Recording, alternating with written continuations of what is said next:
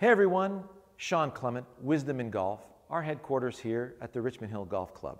Now, we have many other teachers around the world teaching our stuff, and we're going to start exposing them to you so that you get to hear the same information, but from a different mind, from a slightly different perspective, with different words, but they all mean the same thing. We all know how the human body works. We're all very well versed on that. So our directors of instruction from around the United States and the rest of the world are going to be sending their videos to us, and we're going to give them our platform here on YouTube to expose them to you. So here's the introduction. Without further ado, have a look at our friend Richard Rice, who's the director of instruction or head professional at the Ford's Colony Golf Club and Resort in Williamsburg, Virginia. Enjoy.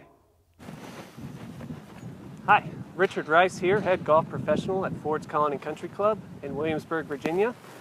I want to share with you today a little bit about why I chose wisdom in golf, not only as a player, but also as a teacher. And what it is, it's going to be a little tip. It's a swing flaw that I see in almost all of my students. It's something that I personally used to do wrong, and it's a swing flaw. What I call it is the three-point through swing. And we'll define in just a minute why I like the term through swing as opposed to downswing. All right, so let's get right into it. So the three-point through swing, here it is. So if we take the club all the way up to the top of the backswing, we're going to call that point A, top of backswing. All right, we're going to take the club down to impact right here. We're going to call that point B, impact. We're going to take the club through to full extension or the release to the target. And we're going to call that point C, and then of course we come up into our finish from there. All right, so A, top of backswing, B, impact, C, the release into the finish. All right, now the big flaw here is that most of you think that it's your job to move the club from point A and push downwards into point B into impact. What I'm here to tell you is that point B down here is not your job, all right? What is your job is to move the club from point A through to point C. Point B is taken care of for you by gravity and centripetal force, okay? So let's get a little bit more in-depth in how to look at that, and what we're gonna do is the perpetual motion drill. So I'm gonna get the club moving back and through without stopping, and you're going to see just a couple things that I'll explain to you.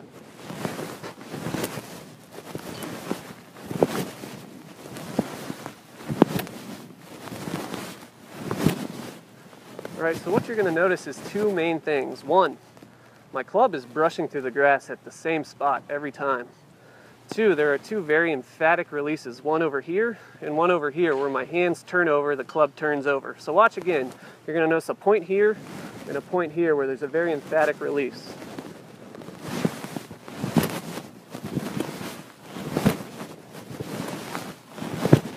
All right, so my main focus in that drill now is to get the club to each release point. I'm not worried about what's going on down here. That's happening all on its own.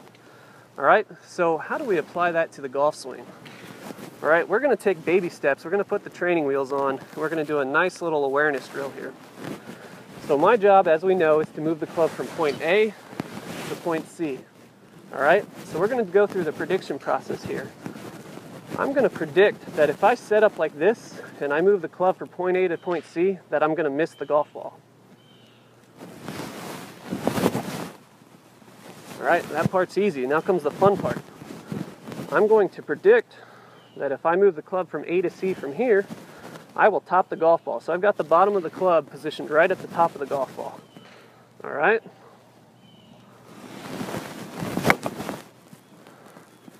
I topped it. It went about 20 yards in the air and then hit the ground. All right. Perfect top.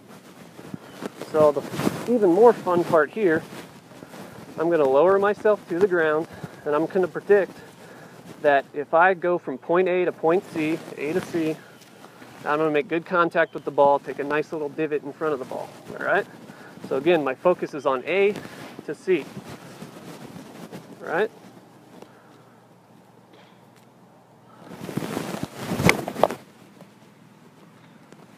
I couldn't strike it any better than that. I mean, my focus has nothing to do with down here. I am not applying any downwards force on the golf club. My only sole focus is here to here. Now, before we move on, we've got to really define what point C is. So on that shot, I'm trying to hit a little draw where I want to start it. There's a telephone pole in the distance. It's the pole for the net on the range. And I'm trying to hit about a 5-yard draw back to our red flag. So I want to start the ball on the telephone pole, draw it back to the red flag. What I'm doing here, point C, becomes my release to the telephone pole, all right? So that's very important that you release to the point at which you would like to start the golf ball, all right? So, again, we predict from here that if I go from point A to C, C being my release to the telephone pole, that I will make good contact with the ball.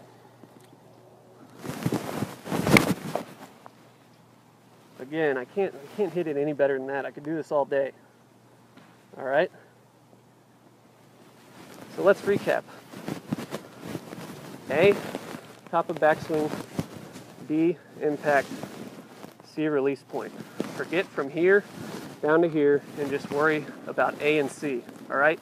I don't want to see you applying any downwards force, no pushing, no pulling, no shoving down towards the golf ball. If you're hitting it fat, if you're hitting it thin, if you're shanking it, if you're pushing and pulling it, all of those problems can be caused by this swing flaw. So get out here and work on your awareness drill. All right, work on your prediction process. So I predict here, A to C, that I whiff, that I top, that I hit. All right, if you can go through that drill and get really good at your awareness drills, you're going to improve your swing dramatically, you're going to lower your scores, and you're going to have more fun. All right, so enjoy that.